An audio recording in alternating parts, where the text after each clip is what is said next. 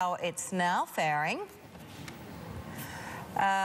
We are up by just over 1%, 3,545. Let's get to David Molnar, partner and managing director at HighTower San Diego. AUM 550 mil. He joins us live from San Diego. David, really good to have you with us today. Thank you so much for joining us.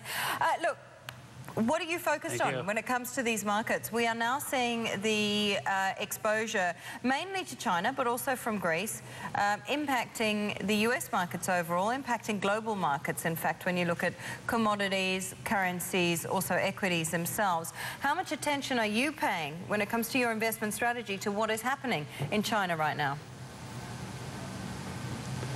Well, thank you, Oriel. I mean, in the short run, we have to look at those two issues that you brought up. It's all about China and Greece right now in the marketplace. That's where the risk is coming from, and that's what the markets are focused on, and that's what we're seeing with asset prices. You just mentioned commodities have been taking it really hard the last couple of days. Equities down across the board, and of course, you know, the problems that you were talking about in China and the stock market there. Those are the top of line issues that everyone's focused on.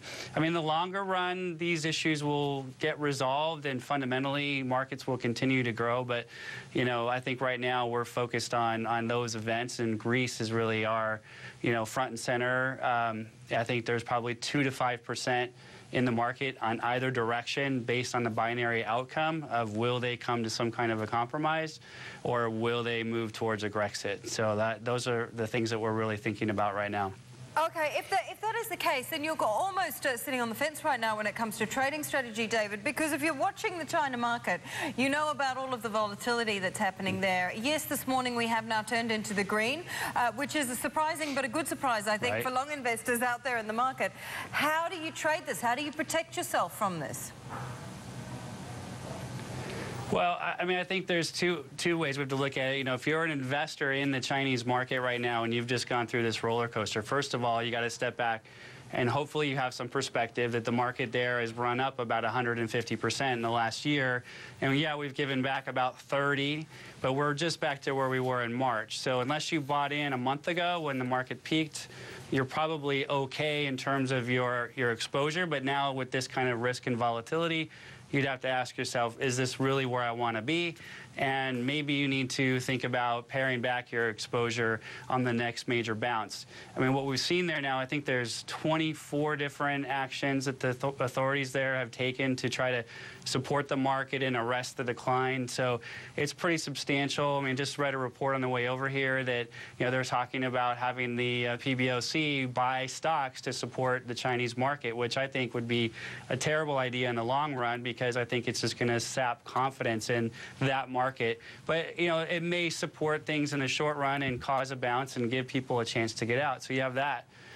The flip side of that is you have investors where we manage in the U.S., you know, where we have very little exposure right now overseas. So we're watching it to the effect that it impacts our investments domestically, but we don't have that much exposure directly in China specifically. So I'd say 1% across the board is our max. Go ahead. Okay. Okay. David, looking at some of your trading strategies right now, you're actually looking into some of the washed out sectors like utilities, REITs, MLPs. You're talking about the impact from the federal rate raising cycle and expectations when it comes to that. I thought it was interesting that in the minutes overnight, the Fed specifically pointed to these issues that we've just been referring to, especially China and Greece. Yeah, we're starting to see the Fed look at China and Greece and see, you know, what kind of an effect that may have. I mean, I think that if this thing persists and we don't get to resolution in the near future in a positive manner, then it's probably going to delay, ultimately, the Fed's rate increases.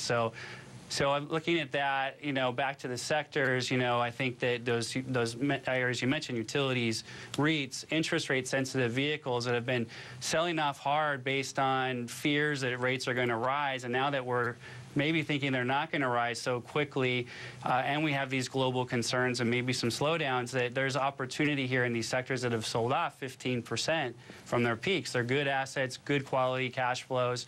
So we like to wait in there. Everybody hates them right now. That's what we're looking for. Okay.